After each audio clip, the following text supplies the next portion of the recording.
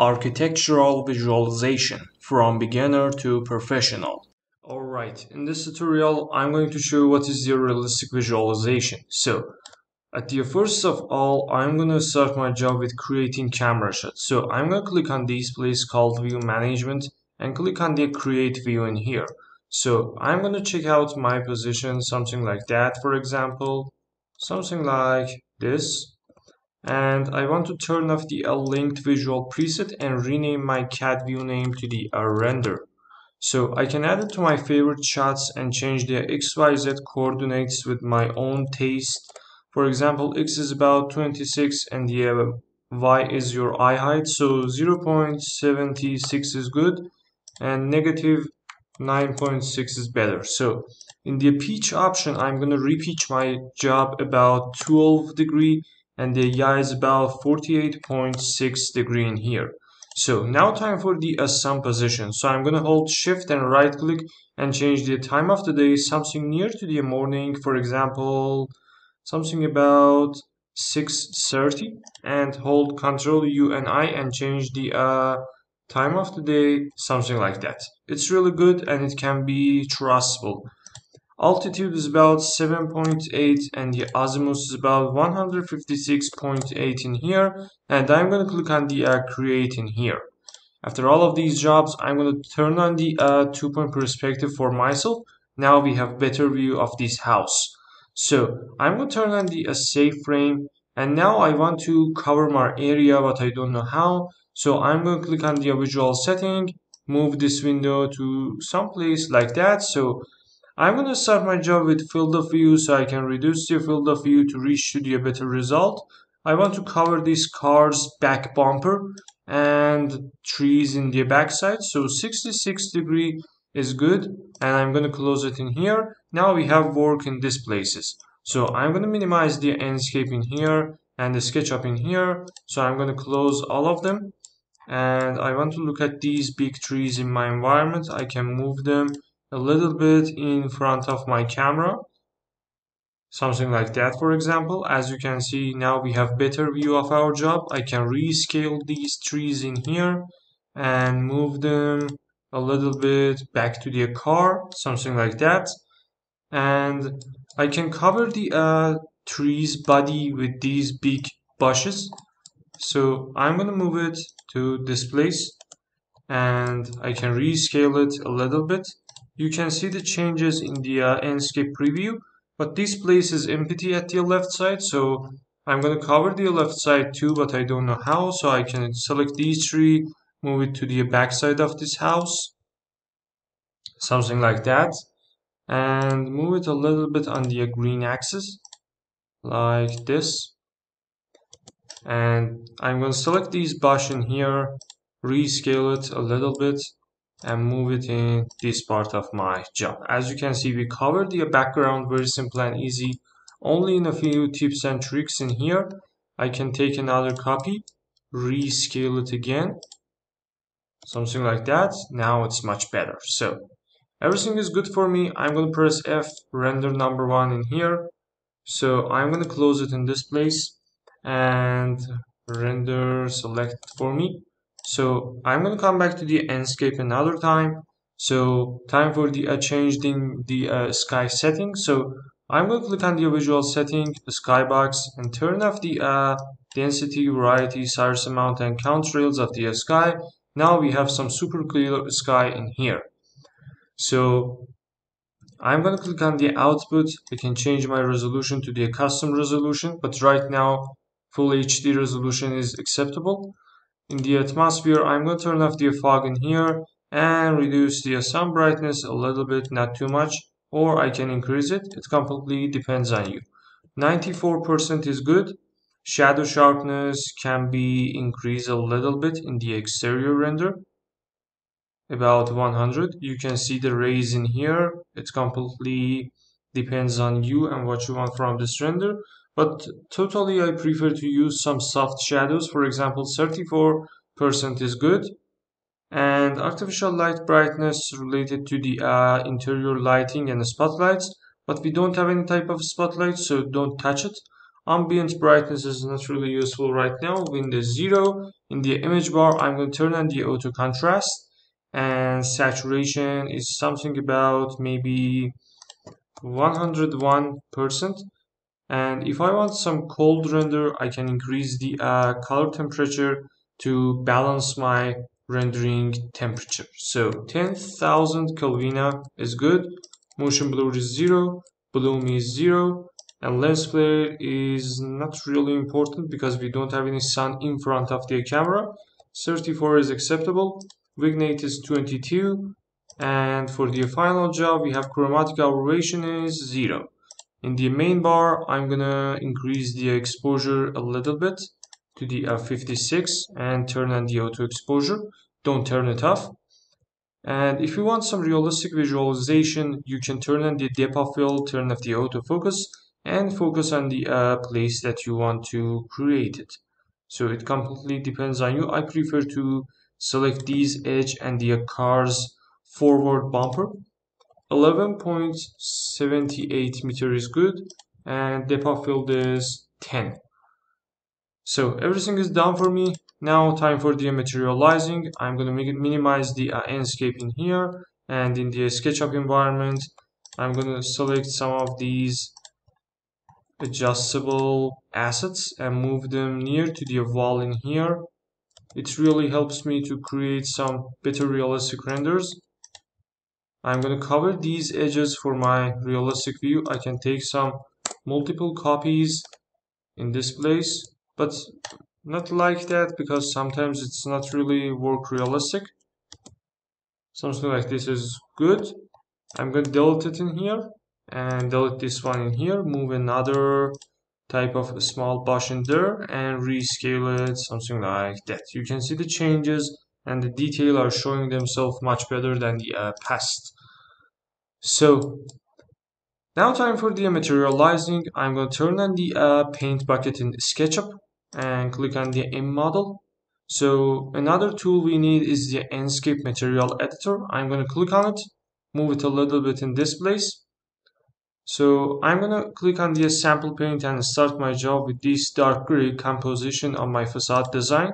I'm going to select it and I'm going to recolor it to the light gray, something like that. And I'm going to play with the roughness. I need some a little bit, not too much reflection. 41% is good.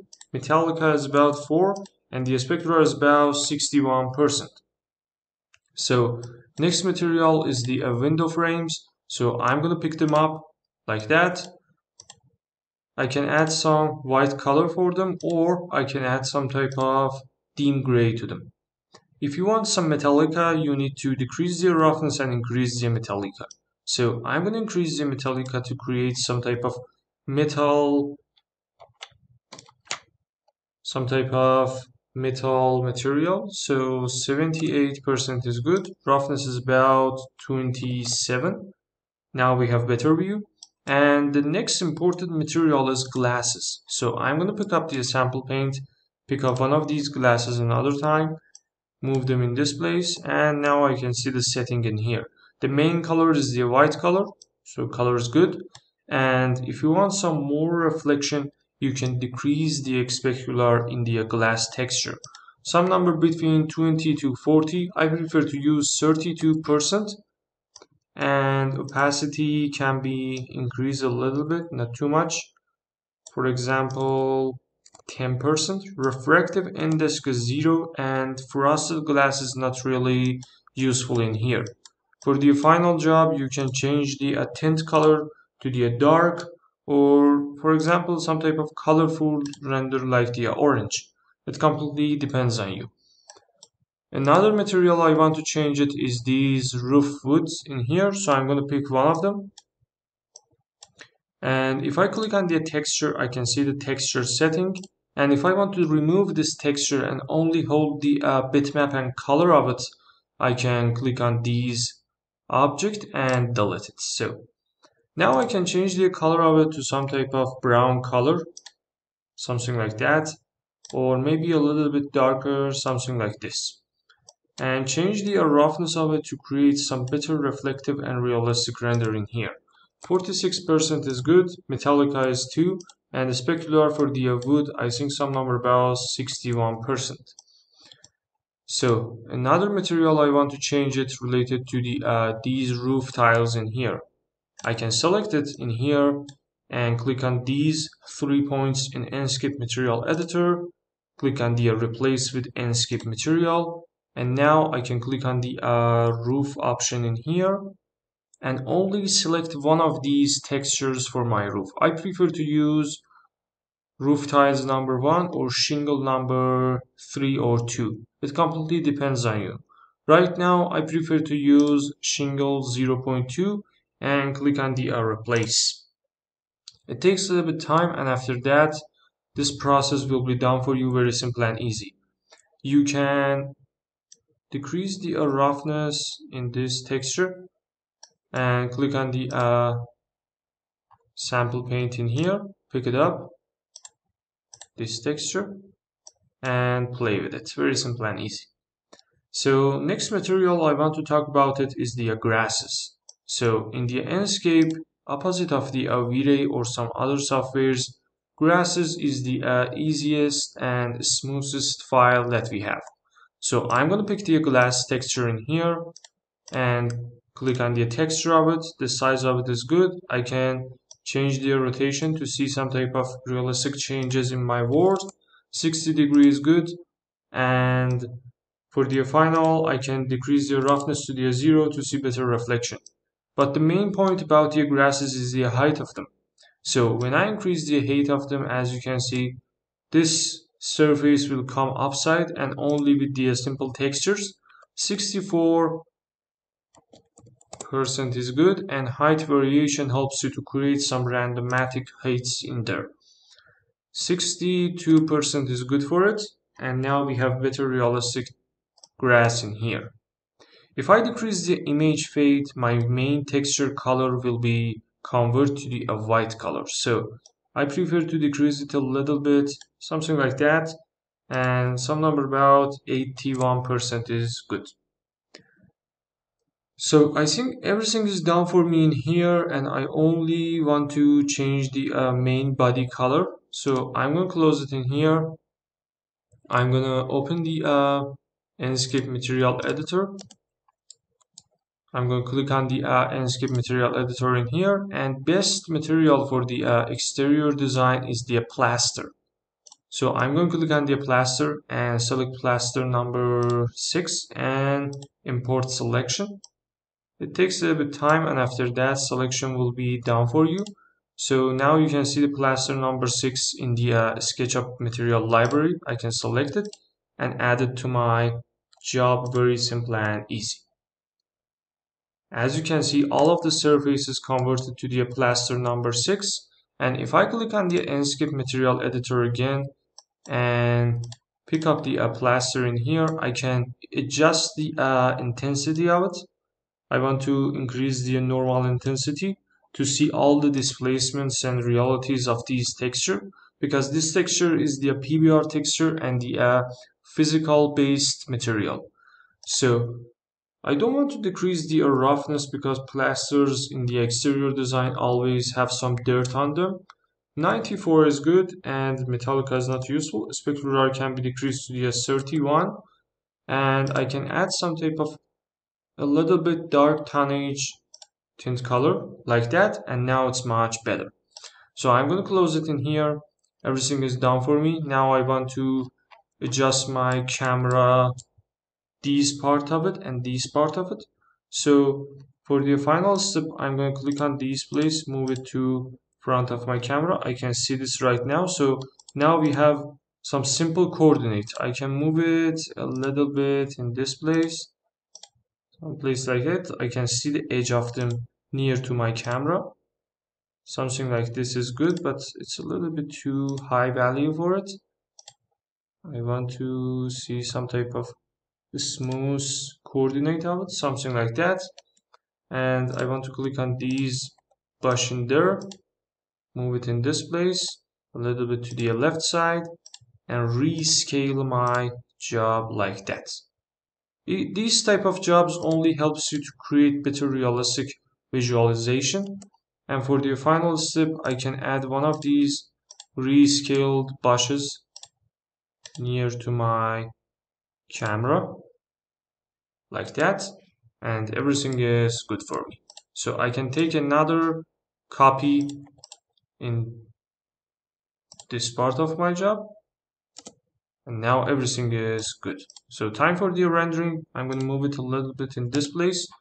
I'm going to pick up this Tesla pickup in here and move it a little bit on the green axis near to my camera shot. And I can select these objects, very simple and easy, and move them a little bit to the forward for better details. So everything is good for me, and time for the rendering. So I'm gonna play with it because I have some problem with it. Something like that is good. And come back to the Enscape main environment. Click on the visual setting, rendering quality is on the ultra mode, and I want to increase the depth of field a little bit to create some type of blurriness in here. Some number about 16% is good. In the image bar, I don't have any type of special things to do. 7800 Kelvin is good. But final problem is these type of texture in here. I think it's a little bit oversaturated. So I can fix it up very simple and easy. And these woods in here. So I'm going to click on the Enscape material editor another time. Pick the sample paint. And I want to decrease the roughness of it to create better reflection in the interior lighting. It helps you to improve your rendering shots. 21% is good, and spectra is about 71%. The final material is the roof side and ceiling materials. So I'm gonna pick the sample paint in here, these gold edges in this place. I can add some type of gold tinted color for them, like that. Something like this. Roughness is 0 and Metallica is about 88%. Final material is these textures in this place. I can click on it and I can change the main color of it a little bit near to the someplace like that. Play with the roughness. 34 is good and everything is done for me. So time for the rendering. I'm gonna click on the screenshot in here and save it on my desktop, for example, with any name I want. So I'm going to click on the save and rendering will be the start for me. In this tutorial, you learned that how you can create some super realistic visualization only with a few tips and tricks and few steps in Enscape for SketchUp. If you like this content, please like and subscribe our YouTube channel. Thanks for watching, thanks for your support, and goodbye.